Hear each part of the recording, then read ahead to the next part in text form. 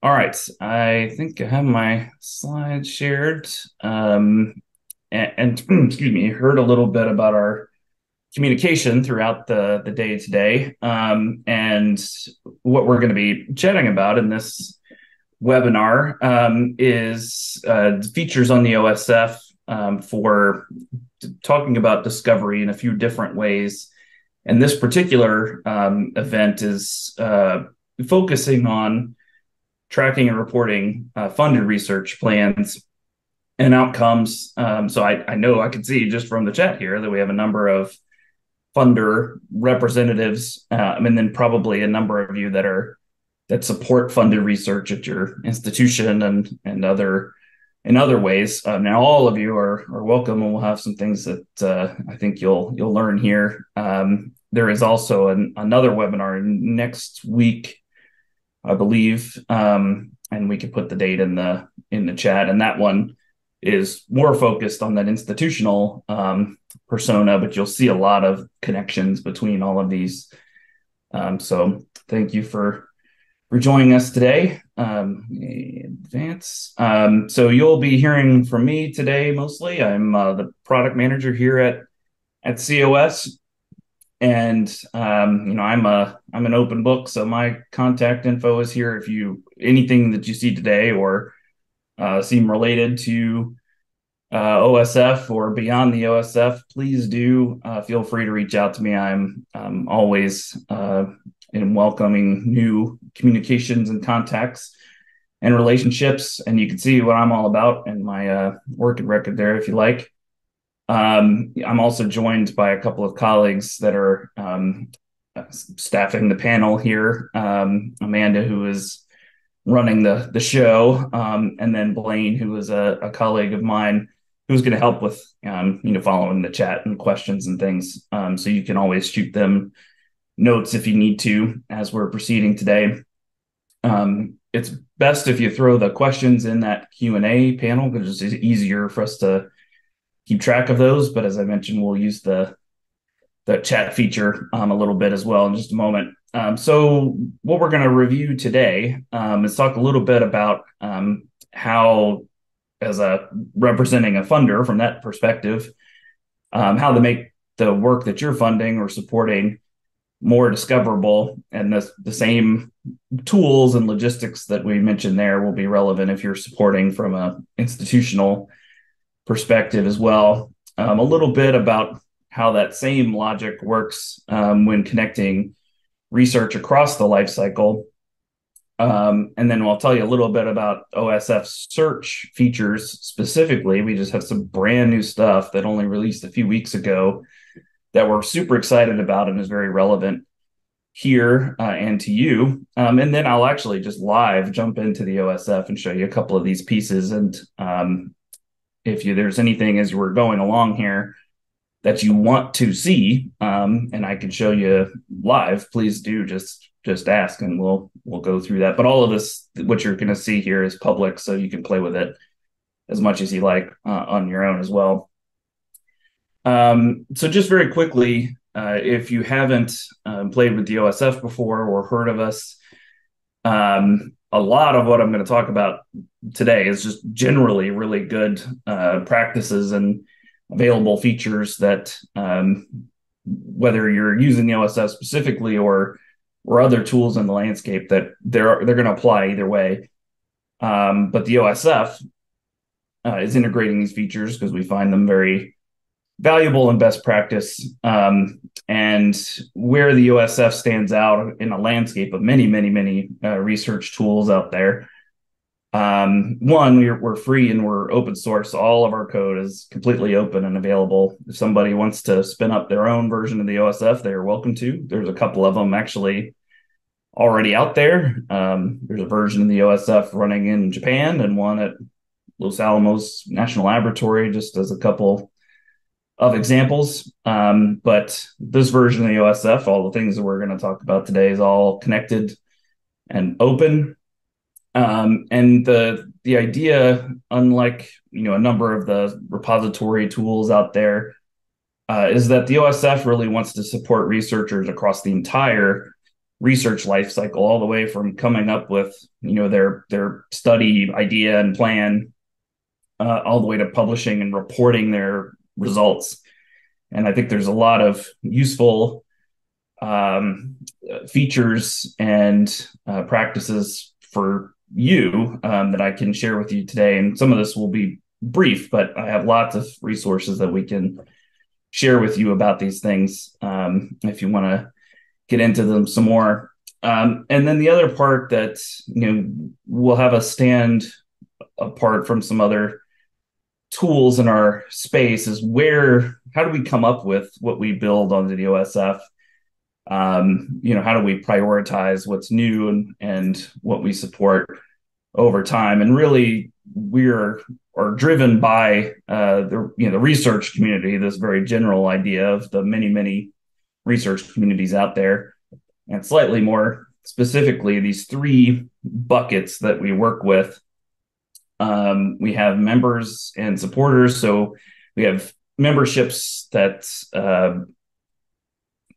use some of our service interfaces that are built on top of the OSF that are for research communities like research institutions and communities that want to group together their research outcomes or preprints.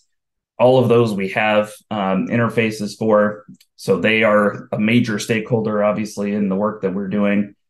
We integrate a number of tools across the life cycle, storage and preservation and citation managers and others coming soon, so that the technology of interoperability is important to us. And we'll see a couple of examples of that shortly. And then obviously those that are coming and depositing research and data and coming and using research and data in the OSF, those are major stakeholders for us too. And we're weighing all of those needs across those communities, and ideally we find places where lots of those needs and valuable features are going to overlap, and that dialogue is how we come up with the priorities for the OSF. So we don't just develop tech, toss it out, and oh well, I wonder if that'll work. It really is a conversation across these stakeholders to build something they're actually very much want to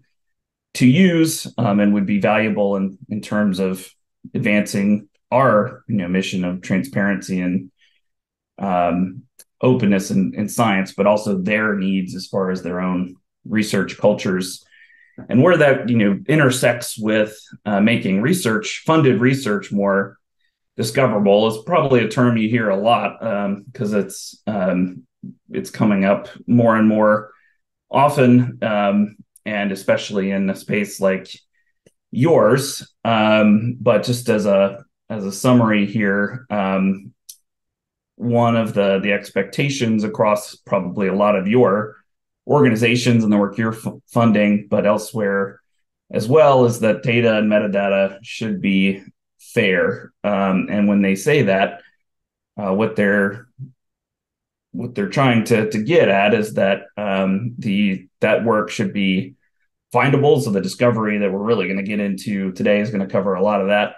But having identifiers and metadata and indexed in useful locations, accessible, so that I can actually get to the things that I find.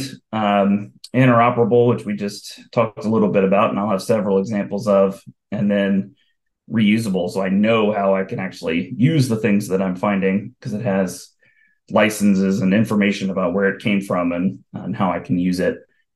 And we'll see some examples here, but I don't know if I captured any of your organizations that are in the room here in these examples, but this is just a couple of examples that have come up with, even just in the last year or so, or not that these organizations didn't already operate with this space, but have made changes and increased their expectations. Like the NIH here in the US, just this year has set even more data management and sharing expectations, which is very exciting from our perspective. But we know that can be a little bit anxiety inducing from a researcher and those that are supporting researchers, because there's a lot that they now have to be accountable for. But a lot of the funders either are following suit or were even doing this prior to in the NIH and others making these announcements, which is also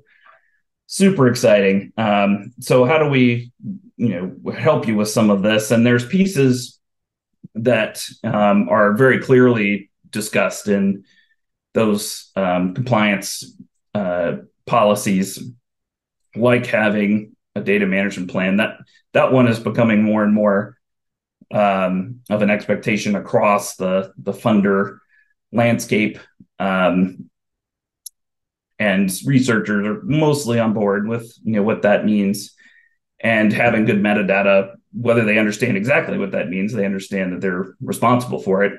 But then there's all these other pieces that might be kind of under the surface, could be extremely valuable, but maybe don't seem as clear to researchers or even to those that are setting these policies, that they could make these more of an expectation, and it just benefits everything else that is being shared before and after the sort of final outcome of the project. And I'll tell you a little bit about some of these here shortly. So let me give you the OSF example here. And as I mentioned, a lot of what I'm going to share with you with the OSF example doesn't mean that other platforms aren't doing it, because there's some really great work in this space happening in other platforms as well. But obviously I'm biased, and I think the OSF is great and has some really cool tools for you here. And as I get into this, maybe let's use that chat again and just give me a very brief thought on as I get into how we can make some of your research funding, or the funded research that you are supporting, more discoverable. Like when you are supporting right now as a program officer or a similar role, or as an institutional support, what's the part that you get to in somebody's project that you're like, oh man, I have to do this now? Like where do you get stuck? And you're not really finding that you have the resources, or it just is very difficult to complete when you have to get to that part of the tracking or reporting, or other parts of the research support part of your roles. So if you have some thoughts there, just very briefly, just toss them in the chat, and we can look at those as I go here. So on the OSF, we've had a lot of metadata, especially at each of our object types. And so on the OSF, we have object types that sort of support different parts of the research lifecycle. And a couple of these I'm going to share specifically in a little bit for research planning, but there are workflows specifically for that that are similar to a data management plan, except talking more about your analysis and not just what you're going to do with your data. And then also during collaborating and managing during a project, and then sharing and reporting with preprints and other tools. And what we've done pretty well over time is at that level, capturing lots of information to go along with the data that's being shared. So we have data, we have metadata for those. We didn't capture a lot at the file level, so we knew we needed to do some more work there. But there was more opportunities to add some really neat metadata that would support stakeholders like yourselves in the work that you're doing. And so we added this whole new page on those object types that capture some metadata that we didn't capture before. And to some degree, the infrastructure may not have been prepared for, but we're seeing lots of progress in. So a couple of examples here is the resource types. We use the data site schema and the resource type taxonomy that they've developed, which is a controlled list that describes, the idea being you can describe in just one controlled excuse me, vocabulary term, what kind of object is this that I'm referring to, so that it's easily filterable by just finding things that are in that resource type. So this isn't a something that I just type in and may or may not be useful downstream. I actually selected this resource type of collection from the DataCite list. And then obviously for this audience, the most critical is you can now on the OSF, these objects add funding and support information.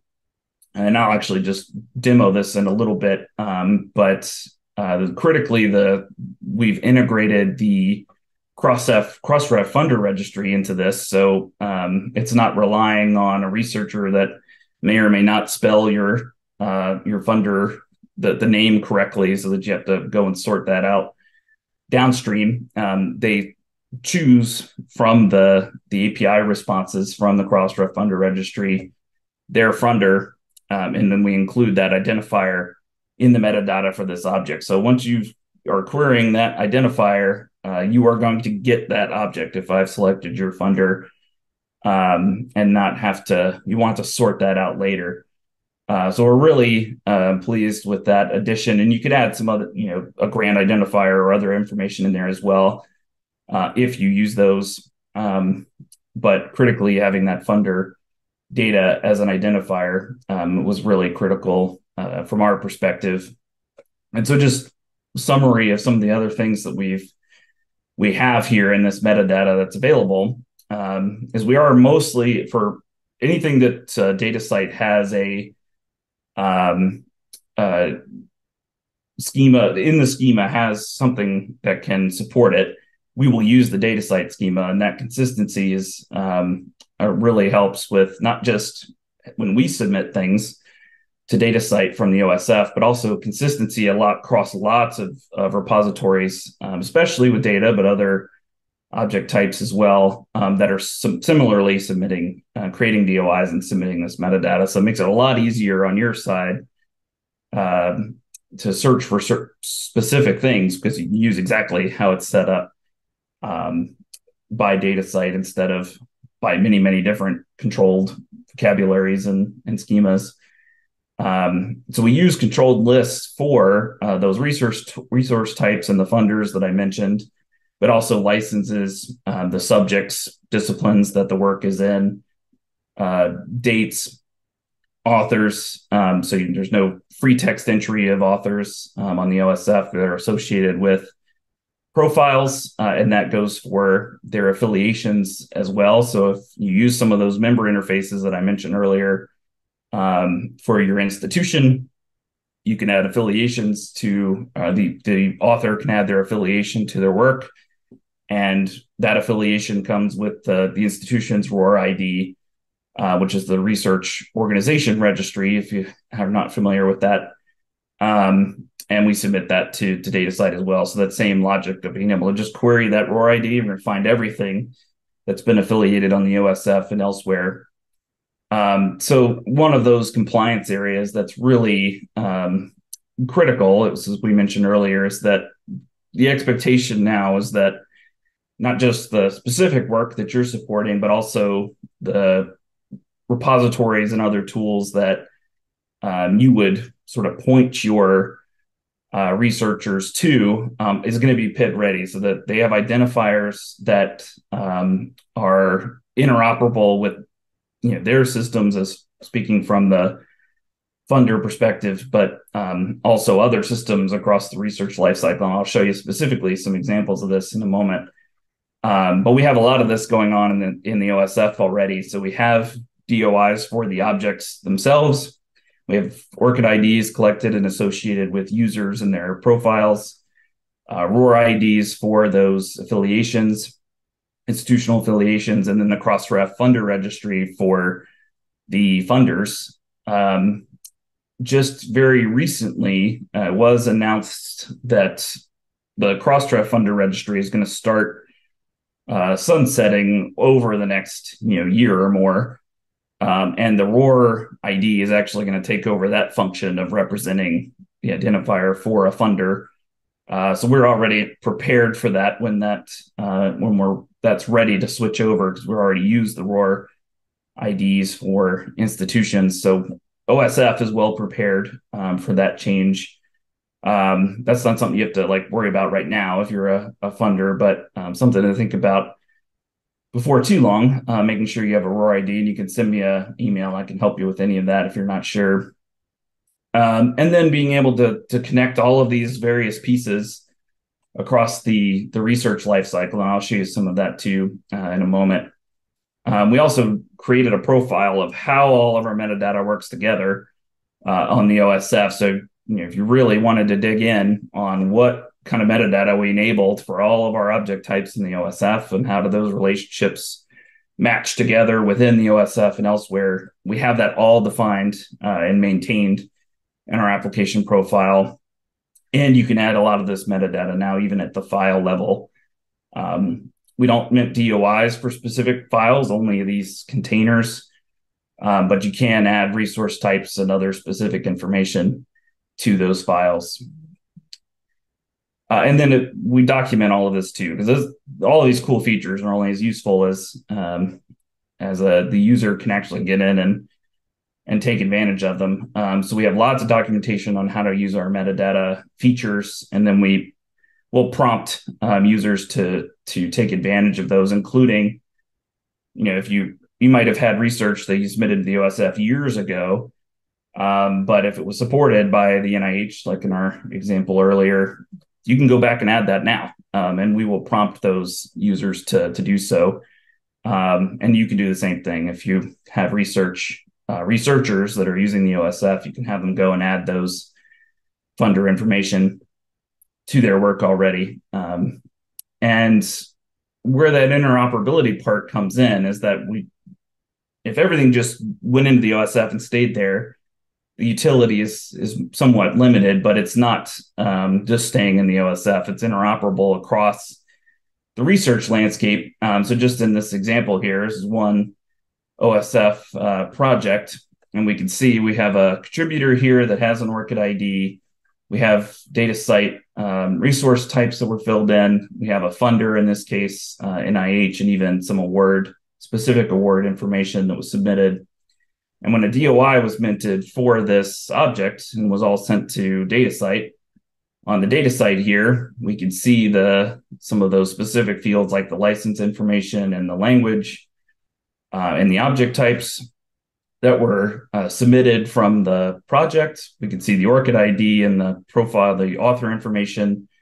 We can see the institutional affiliation here, and that the funder ID for NIH that was submitted as the funder. So all of that now is all captured in DataCite, and those relationships could be indexed here and elsewhere, just because Nicole, in this case, filled in that metadata on the OSF side. So you took maybe a minute and a half to go fill those in.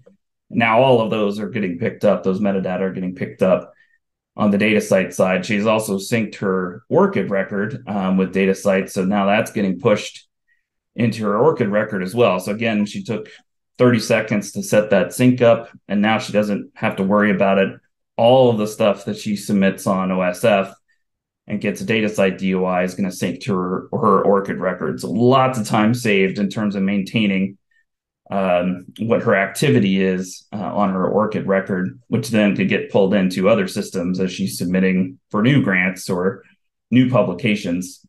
So there's a lot of value there. And then back on the OSF side, even just a search preview, which is what we're seeing here, all of those metadata items, those really critical pieces like the funder and what the resource type is and the license, all of that you can just see without even having to open the whole thing up.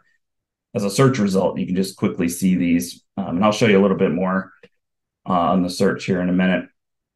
And I just plugged in this video here because this is just a really quick way to see exactly described. When a researcher submits content to us, they have a funder information that they're submitting to us, their institutional information they're submitting with their OSF content.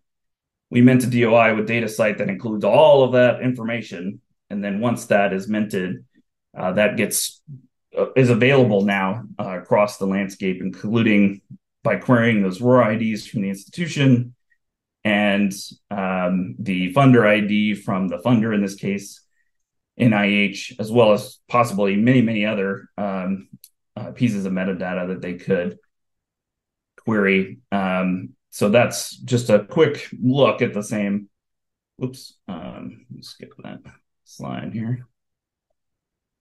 That same process. And then what I want to talk about just for a minute is, that's just one example of an OSF object getting connected to lots of other things externally. But one of the things we want to enable on the OSF, if we remember this image here about the life cycle, is that we don't want you to just, we don't want to enable only just one part of that research, like your research final report or your data that's deposited on the OSF, and you've connected all this stuff. That's really great. But what we also want to enable for you, if you want to use them,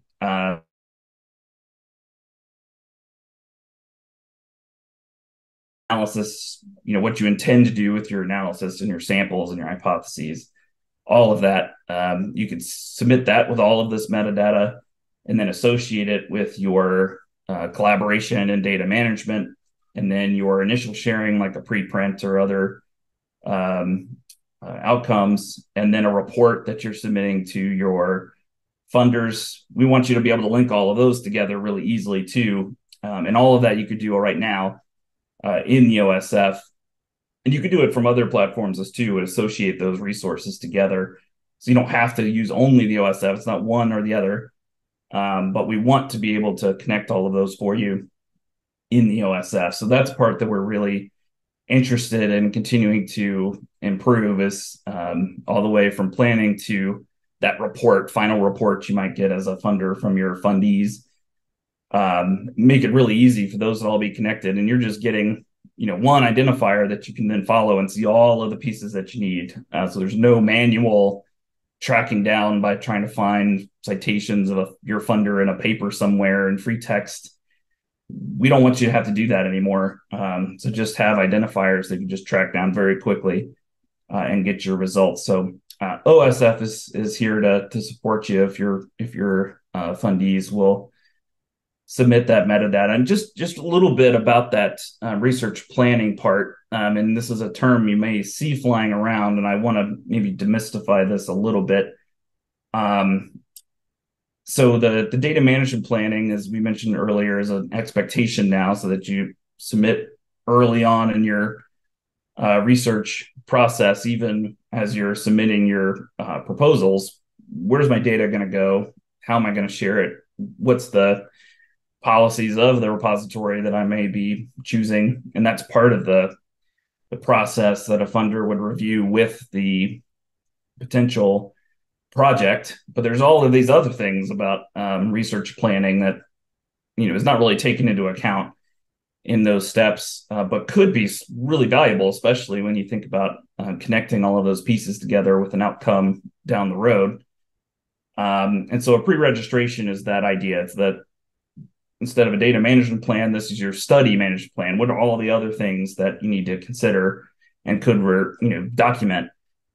So this is a time-stamped version of your research plan that you submit, and then you can make updates that you justify later, but it has a timestamp.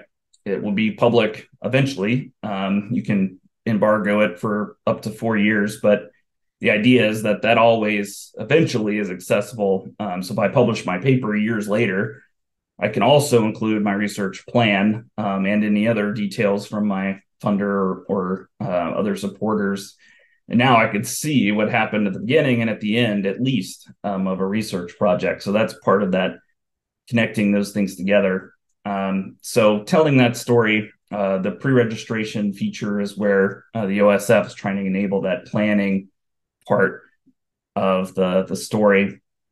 And there's some very research practice specific reasons to do that. And we see sort of publishing trends that are we'd like to disrupt, only because we see that as not being conducive to transparent and positive research practices. And so if we increase the expectations that things like this, they don't have to be pre-registration exactly, but having research plans be available and transparent, we do more of that, or we have that be more of an expectation, then we see some of those trends in publishing and tenure and promotion start to shift a little bit to favor transparency and having your results be shared, whether they are exactly what you thought they were going to be or seem valuable at the moment. We want those to be shared out of the file drawer, as we say, rather than them going away. And I'm sure as a funder, you would feel the same way, that you don't want just results to be shuffled away because they weren't exactly what was hypothesized in the initial proposal. So that's really the goal here with pre-registration, and then enabling those connections across the life cycle. Obviously need an object for them to connect to, and that's pre-registration for us. So yeah, quickly tell you a little bit about the discovery stuff, and I'm going to show you how this works live, because I think there's some benefits you can take advantage of right now as a funder with OSF search. So things we just added over the last few weeks is obviously having a text matching is a critical feature. So we've made that even better in our OSF search, and have some wildcards that have come to be expected by those that are searching for research. So those you probably would expect to see in most research search databases. But some really cool stuff that we've started to add is you can filter by those OSF content types, which more or less map to where in the research lifecycle they are representing. And then those filters on the identifiers for the funder, most critical to you, and the affiliated institutions. You can filter by those member interfaces that we talked about before, which makes their work more discoverable, and those match pretty closely to either the institution or the just general research community that they're representing. So a very useful filter.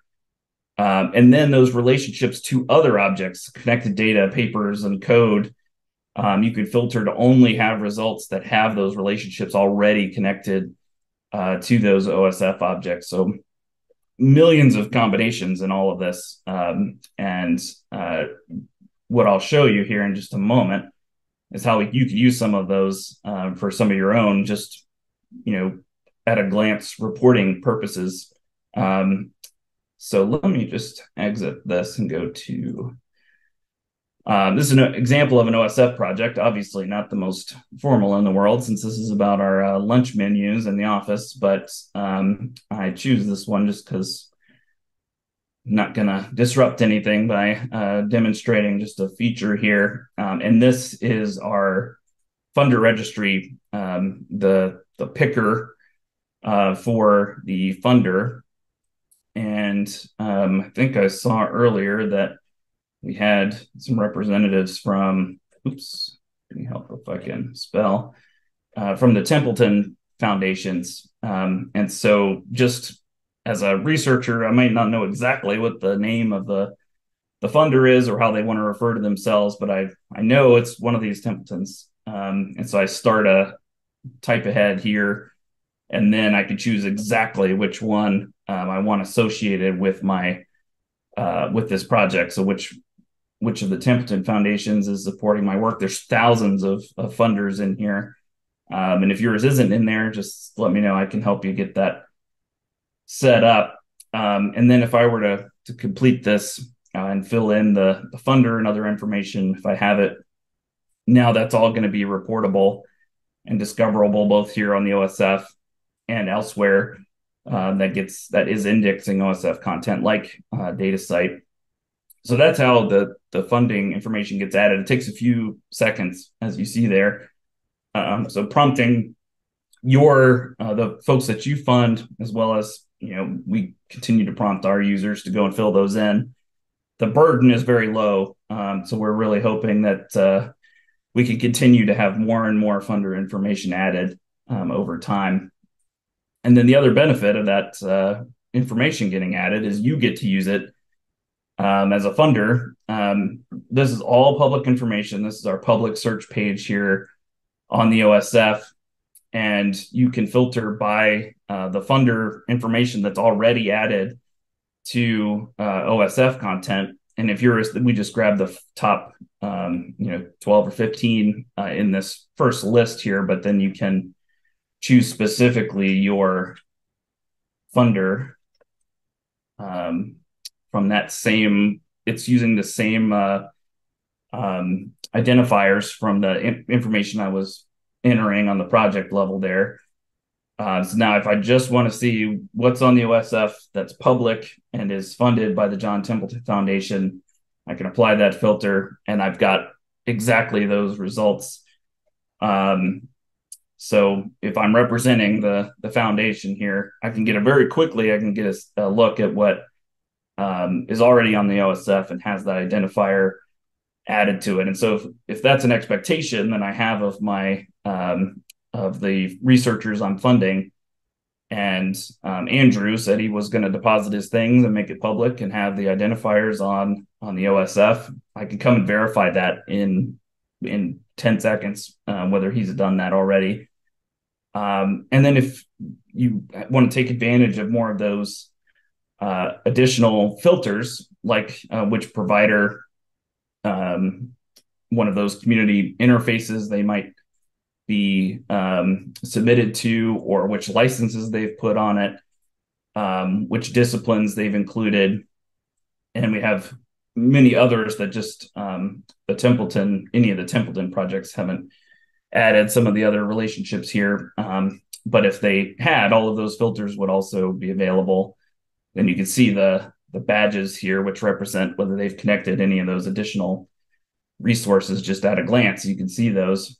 There's those search previews that we mentioned before. So just in a few seconds, I've gotten a quick understanding of what I have supported from the John Templeton Foundation in this case, that is on the OSF and is public, and can review these and determine if the expectations have been met that I have put on my fundees that have determined they want to use the OSF. So we're really excited about how easy that is for you or folks like you to take advantage of. And if there's feedback for us on how we can make that even easier, or have things that can map closer to what your specific policies are, then we do want to talk to you about that. So certainly come and send us a note. Before I get into just QA time here, one of the things I do want to mention is some upcoming work that we have for additional metadata. So we're going to integrate a tool called the CDAR embeddable editor. And what the CDAR tool does already is you can go to their workbench, and for your specific research community, define as complex a metadata schema as you need to describe the data or other output type that you're submitting to a repository. And the value there being that could be very different than some of the general metadata items that we're collecting on the OSF currently. And so what we will do is enable researchers to go to that same metadata page and then actually load up one of those very specific templates, fill in that schema, and then we put those responses into that same metadata page. And some of the discovery works differently than our default metadata would, but we do want all of it to be findable and readable along with that OSF object.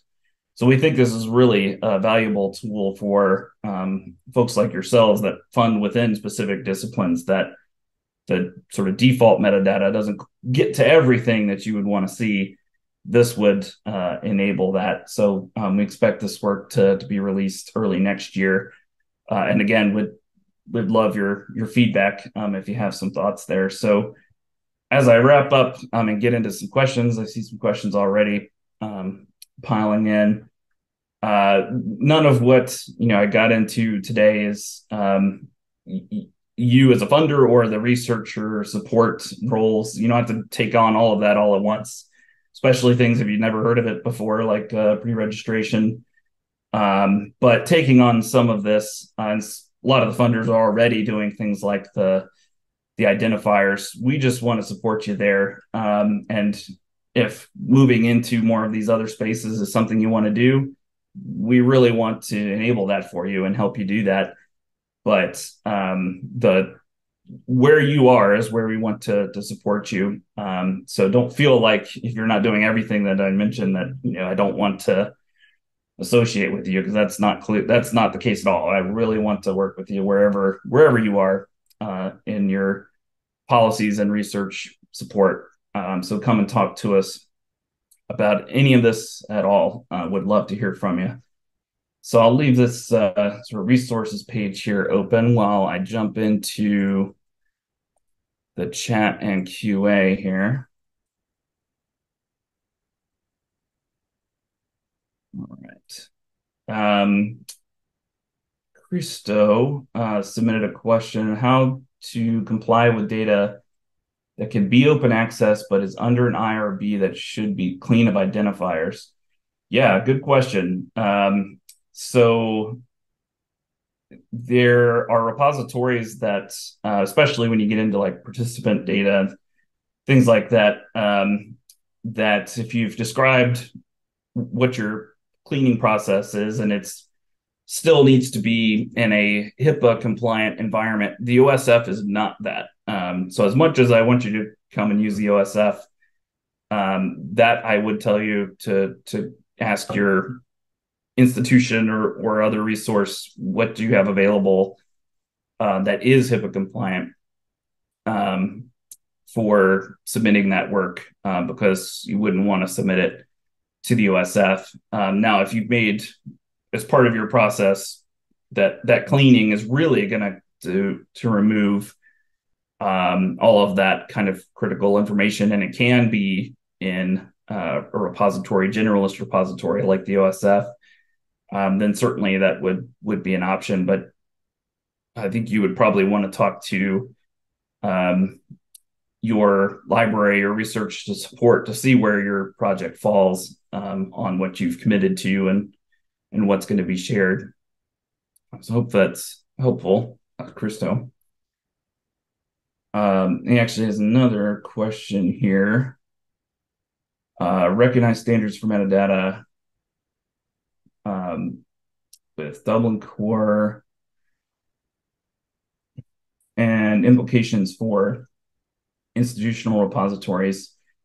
Yeah, that's a great question. And that's exactly what the application profile is prepared to answer for you. I can actually grab this link for you because it's all, it is all public, our application profile. And it in that profile tells you which of the sort of metadata taxonomies and schemas that we have gone with for our, each of the relationships, and then what that maps to as far as the standards. So as I mentioned, there's a lot of mapping to data site schema and practices, but there's others in there that you'll see Dublin Core and other associated standards. So this is probably, wrong menu here. The resource that you want. So I just send it. It's in the QA with Christo's question. I'll put it in the chat here too. And we maintain that on the product team. So if you have any questions about this at all, we have a metadata expert who is a librarian on our team, specific, and part of her role is maintaining this profile. And she would love to talk to you if you have questions or suggestions on that. So please do reach out to us. We would love to talk to you about any questions or thoughts you have there. Question about the slides being shared after. Yes, absolutely. We will share the slides, the recording, and then a number of the resources that we referred to or we shared in the chat. All of those will get shared in an email follow up that will come out in the next day or two. So to keep a lookout for that, and that we don't have to stop our conversation there. If you do want to continue to have want to meet with us and talk about some of the things you're working on as a funder or as an institutional rep, we would love to do that. So please do follow up on that email or just shoot me a note personally and be happy to set that up. But yeah, you will definitely get feedback or you will get a follow-up in the next few days. We got a question in the chat. If I recall correctly, DataCite metadata schema is based on Dublin Core. I don't remember exactly which part. Yeah, there's a lot of the fields where that makes perfect sense to map it to existing standards like Dublin Core. There's also some things that DataCite's trying to do that don't map to an existing standard, so they sort of become the de facto standard for some of those, particularly when we're talking about relationships with other object types. So you'll that you would see that in the metadata profile that I linked in the chat, where some of those might diverge. But yeah, you'd see a lot of relationship between the Dublin Core standards and DataCite and others, of course. Dublin Core being a very, very valuable standard. All right, we're running low on time. Any other questions or things I can show you? Have a request. I'd be happy to look at it with you. Let me put the link to the search if you want to just play with that. As I mentioned, all of this is completely open to you. One thing I'll actually release in the next week or so is if you were to set one of those filters. So, if you're representing the NSF, you could set this funder filter up, and then any of these other additional filters, stack them up as needed. So if I only wanted data sets that were funded by the NSF and have a CC4 license, for example, if this was my critical intersection that I needed to be reporting on as an NSF, as one of the program officers, there will be a URL. Right now, you'll see this URL hasn't changed as I've added filters. But that next release over the next week, each time you add a new filter, we'll update the URL. So you just, complete the filters you want, copy the URL, and you just kind of put it in your notes. And then each time you needed to see those updated results, you just click on that URL, you'll put those same filters in and update the results. So again, in a second, you'd be able to see what kind of uptake you've seen with funded by NSF, is dataset, has this license, just by clicking that link. So we think that'll be really useful for you and others. Excuse me, having that as a resource. All right. I don't see any other questions coming in, but thank you for joining us. And if you have other questions or requests or things you want to chat with us about, please do reach out to me and to our team. Love to hear from you and talk to you. So thanks again. And if I see you again next week for the next webinar, be excited to have you for that one as well. All right. Thank you again.